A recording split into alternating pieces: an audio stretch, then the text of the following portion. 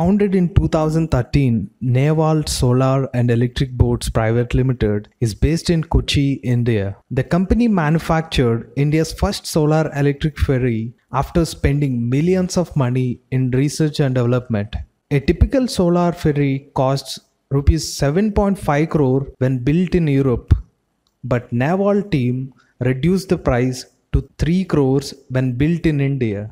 The average operating cost of this electric ferry is just 179 rupees and saving 6,500 rupees when compared with a diesel ferry.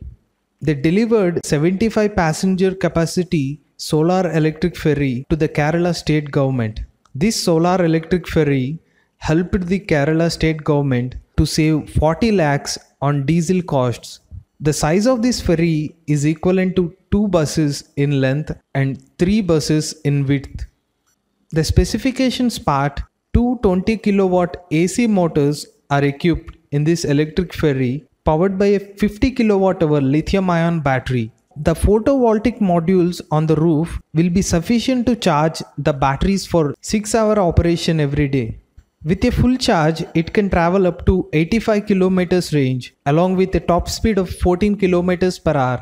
The company also manufacturing solar electric ferries capacities for 30 passengers, 60 passengers and 100 passengers.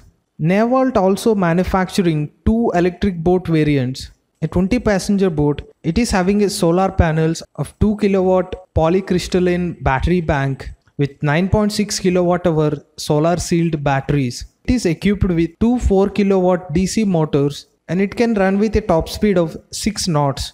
And the range of this electric boat is 5 hours in the sunny day and 4 hours in the cloudy day and 2 hours in the night time. NavAlt Solar and Electric Boats Private Limited is one more electric vehicle manufacturer helping India to go green and saving from pollution.